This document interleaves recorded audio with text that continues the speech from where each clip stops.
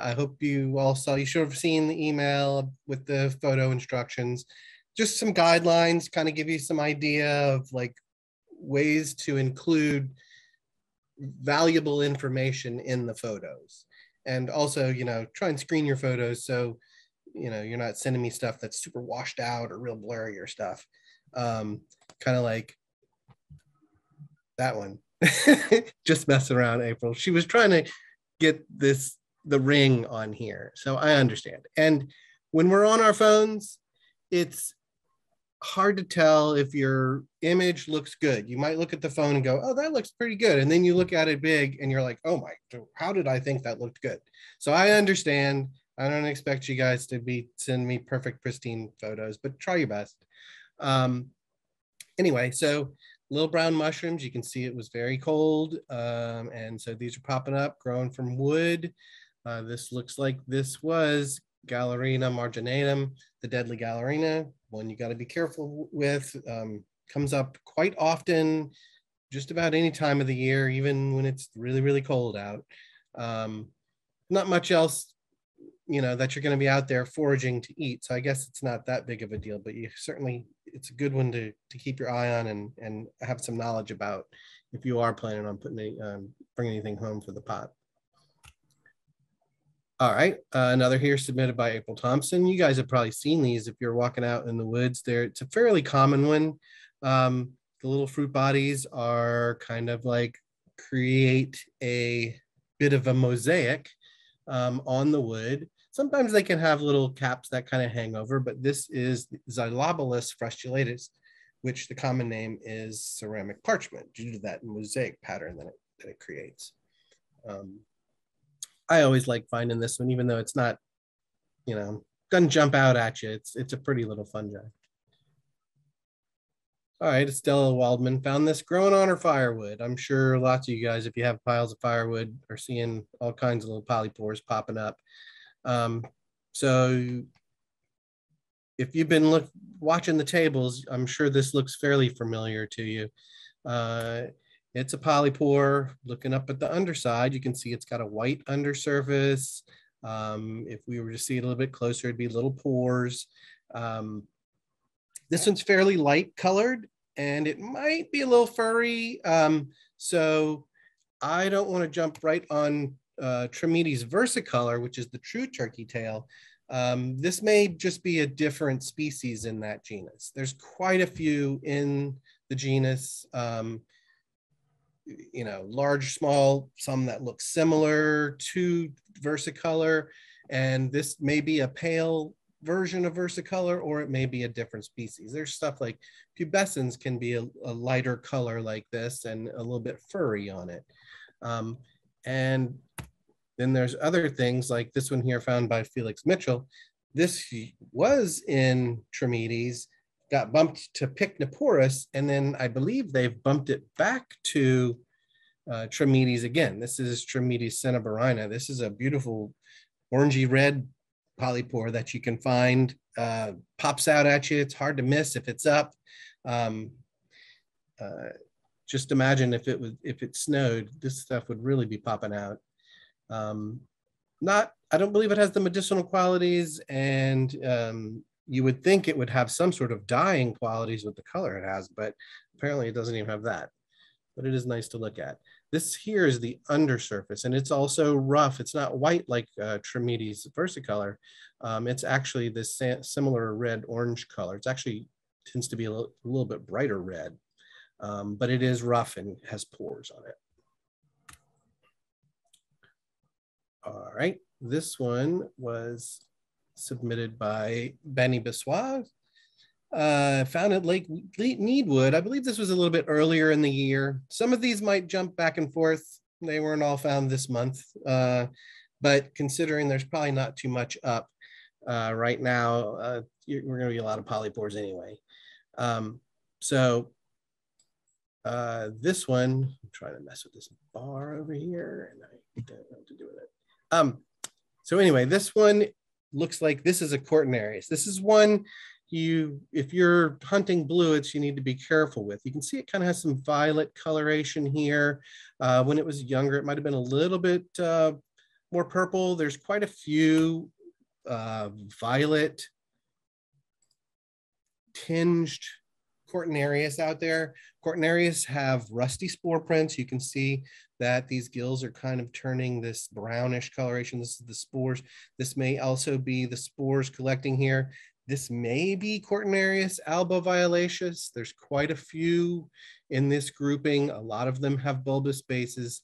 Cortinarius are called Cortinarius because they have what they call a cortina. So when it's young, if we were to see this one flipped over, you might see it. It's like a partial veil that is protecting the gills before that cap opens up. And it's very cobwebby. So that is what the cortina is. If you do find something like this, give it a whiff. Some of something like Cortinarius triganus might have a fruity aroma, although if it's getting a little bit older, it might be kind of smelling funny. I believe they have one that smells like pears.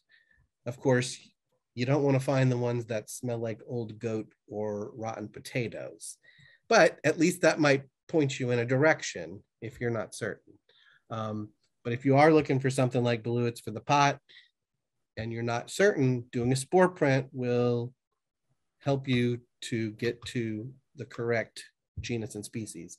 And Cortinarius rusty and the Lepistonuta, the Beluits, would be a light colored spore print.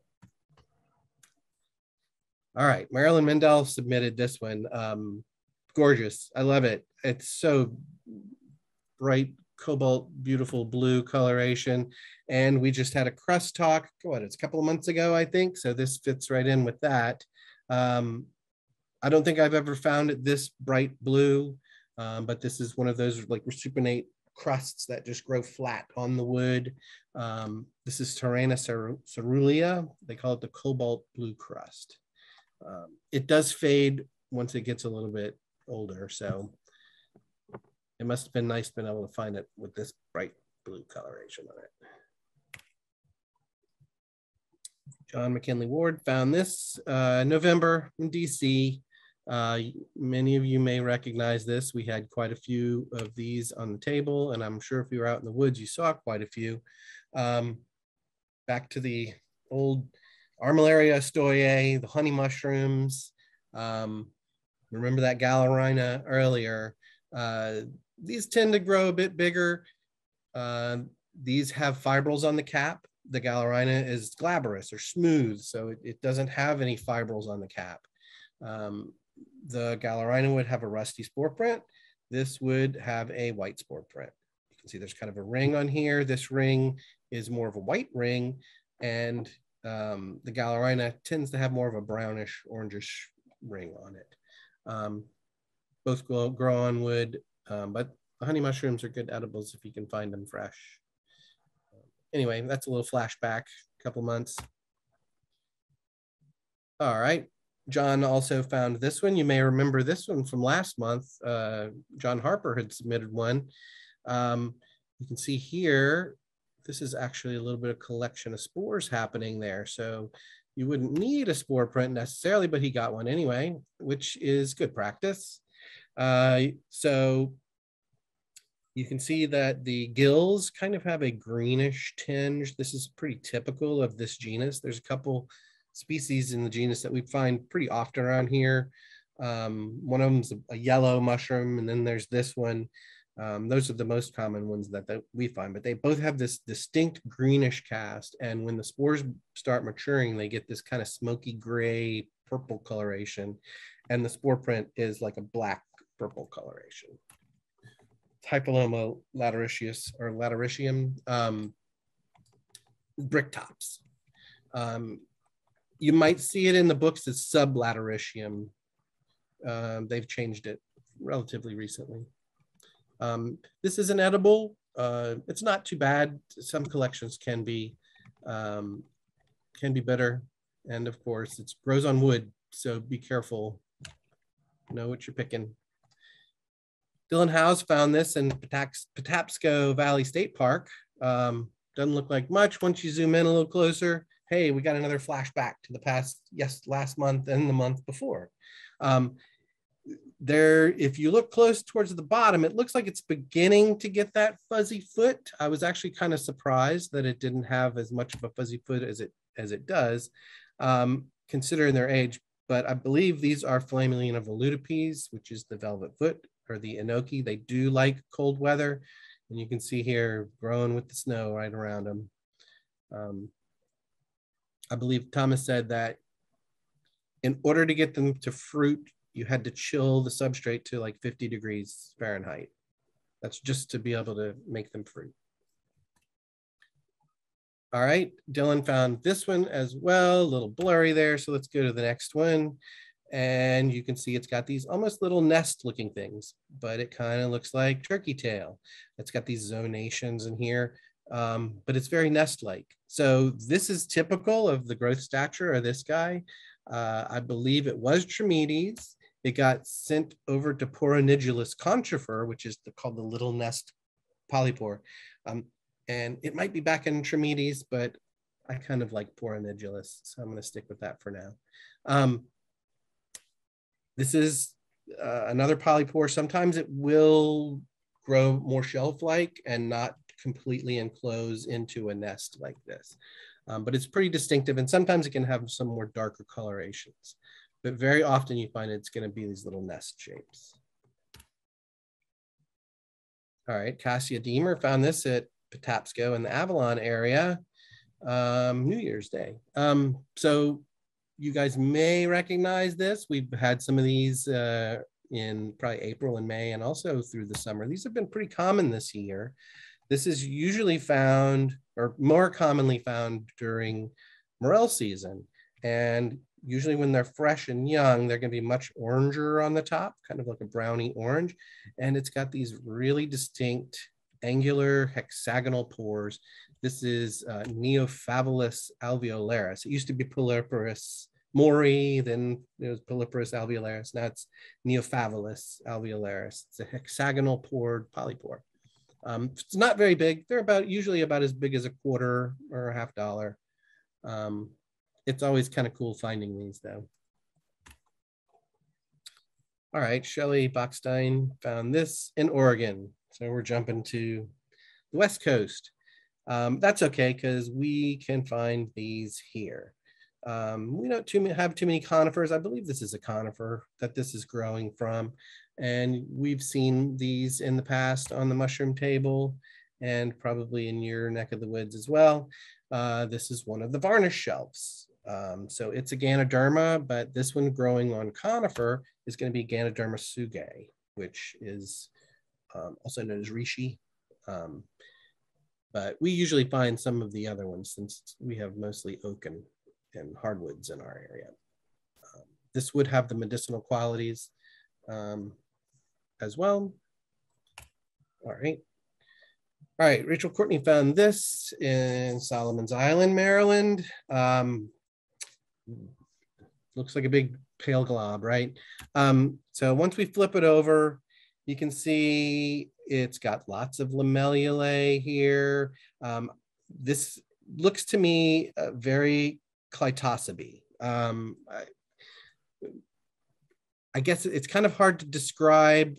If you know bluets, they're Clitosobe lepista. They tend to have these enrolled margins, a lot of times a little bit wavy. Once you start seeing mushrooms, features start standing out, and it kind of it allows you to group them in your mind in a way. And so they have a look. I'm sorry, I have a hard time explaining exactly what it is that gives it that look, but it's the way that the gills are attached, the way the gills, to the stem, and different features like that. And so this looks very much something like a bluet, but bluets tend to be more purple, even though they can be washed out. I do have to warn though that some Clitosobe, especially in the white pale ones, there are some that contain muscarine. So if you've got a pale, pale Clitosobe and you're not certain what it is, know that there are some, like Clitosobe dealbata. That one usually has a bit more decurrent gills where it'll kind of come down the stem a little bit. So I'm not sure that this is what it is, but they do have that muscarine, which can cause like sweating and it can be very unpleasant. But anyway, this is a Clectosobe species. I don't know that there is a kind of a pale bluet called Arena, but I'm not sure that this is what this is as well. A lot of times smelling things and looking at them in hand can give you a much better idea. All right, Milton actually found this near his house. You can see the roads right there. I guess he was taking a walk. And we've been seeing these almost probably every ID table for some months now. Zooming in, you've got your dark caps. I believe he said that he took this before I had sent out the notification. And so next time he'll try and remember to turn one over so that we can see the gills on the underside or the pores or whatever it would be. But this is most likely gills. This does look like your typical winter oyster mushroom, Pleurotus ostreatus. Looks like there might even be some turkey tail growing there on the stump with it. There were a couple other folks that submitted oysters, so they're up right, some oysters popped up recently. They're around. And this was submitted by Rachel Courtney. And I'm not sure if you guys recognize this. It sure looks cool, but it sure is kind of sad because that is a delicious mushroom when it's fresh. This is Hericium arenaceus. It's just old and decrepit and frozen up. Usually they'll have decaying, but maybe the cold weather kind of stopped any of the organisms that would really break it down. So this is a good example of, yeah, that's an edible mushroom, but I sure wouldn't eat it.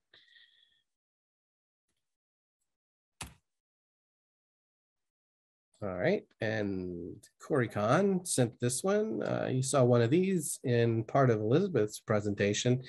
It's growing from a black locust. So you can see black locusts have these like deeply furrowed, ropey bark.